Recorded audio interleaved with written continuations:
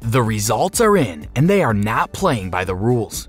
These are 15 athletes who got caught cheating on live TV.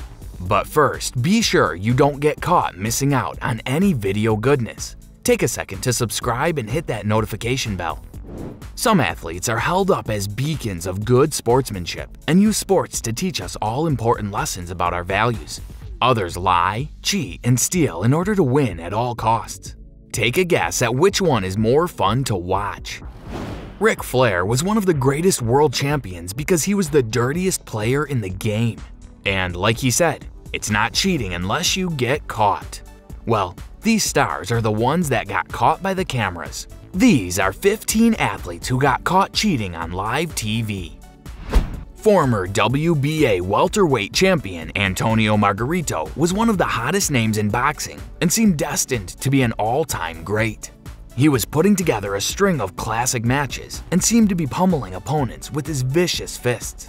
But that sky-high dream came crashing to the ground when his trainer Javier Capetillo was caught putting hard, white plaster of Paris into his hand wraps before his match with Shane Mosley.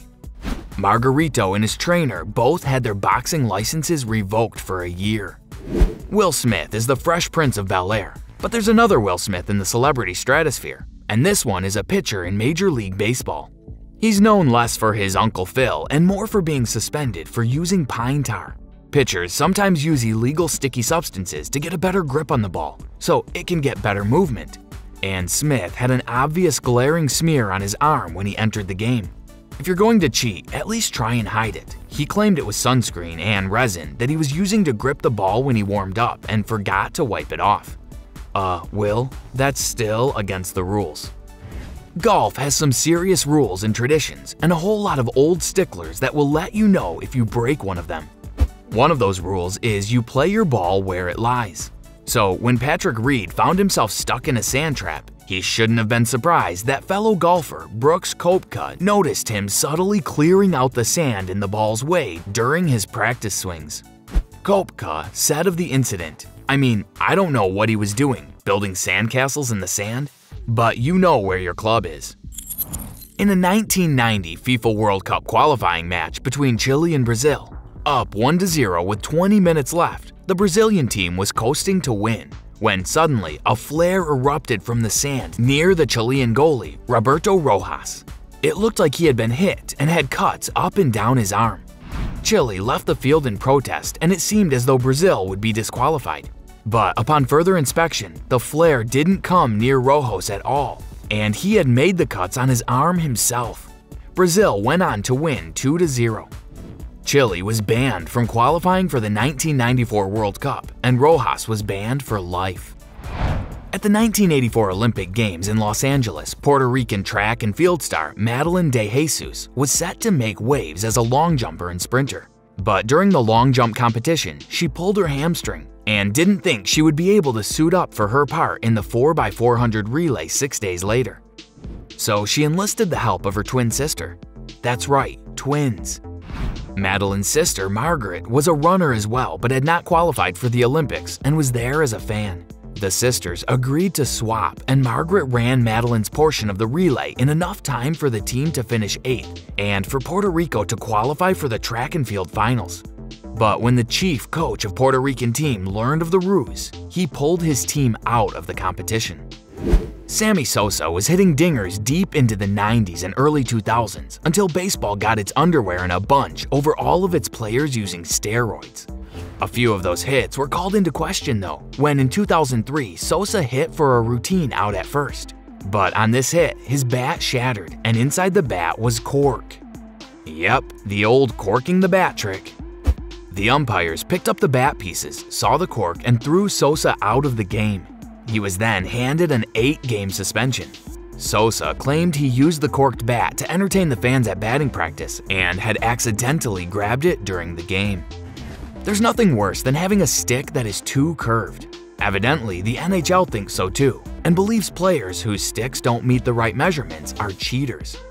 In Game 2 of the 1993 Stanley Cup Finals, the LA Kings' Marty McSorley was busted for having a stick with too much curve at the blade. The Montreal coach either had an eagle eye or was working with some inside information and asked the refs to check it out. They took out their trusty level and confirmed the coach's suspicions. Tony Romo is spicing up broadcasts these days as an analyst and may be better at that than he was as a quarterback. Calling out the plays before they happen on the field for the viewer at home is way more impressive than getting sacked almost every play.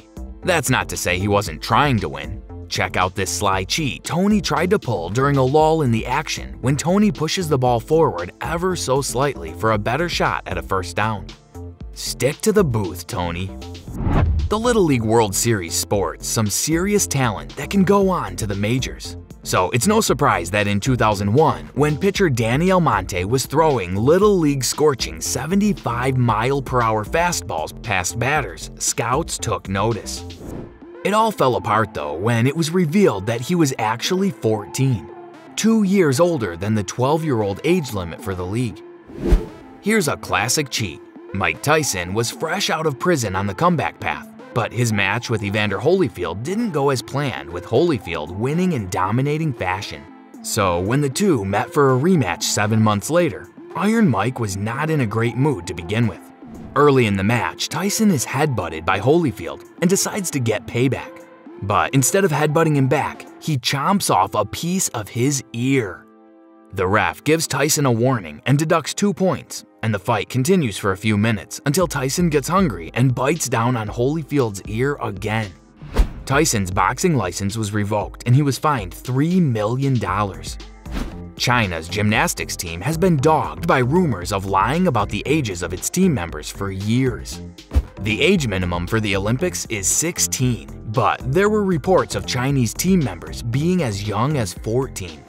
An investigation in 2008 for the Beijing Olympics proved inconclusive, but there was enough evidence of cheating at the Sydney Olympics to force China to relinquish its bronze medal. The world of bicycle racing is a cheating goldmine. There's been doping scandal after doping scandal, followed by more doping scandals. Looking at you, Lance Armstrong and Floyd Landis. But this cheat might take the cycling cheat cake. Femke van den Drijke didn't cheat by doping. Nope, she hit a motor in her bike. Remember, this is a bicycle race, not motocross. Van den Drijke said that it wasn't her bike, it was a friend's that looked just like hers. That old excuse. Rather than face disciplinary action, the 19-year-old said she would retire. Former NFL pass rusher Greg Hardy is going for it in the MMA world, but he can't seem to get a hang of not breaking the rules.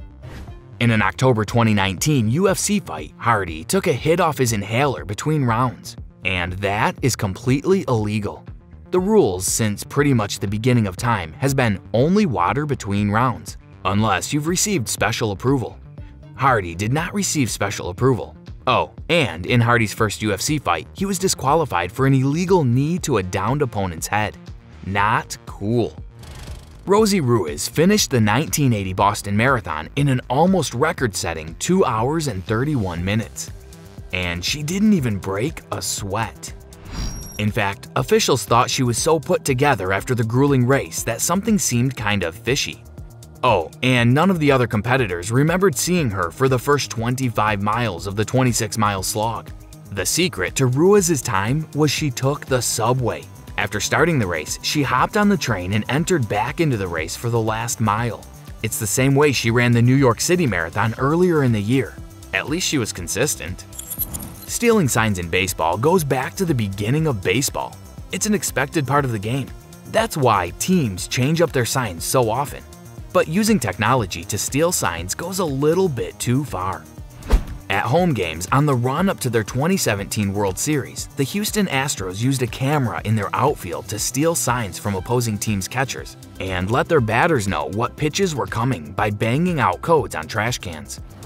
This was a similar system the Yankees used in 2017, using cameras from the Yes Network to pick up signs.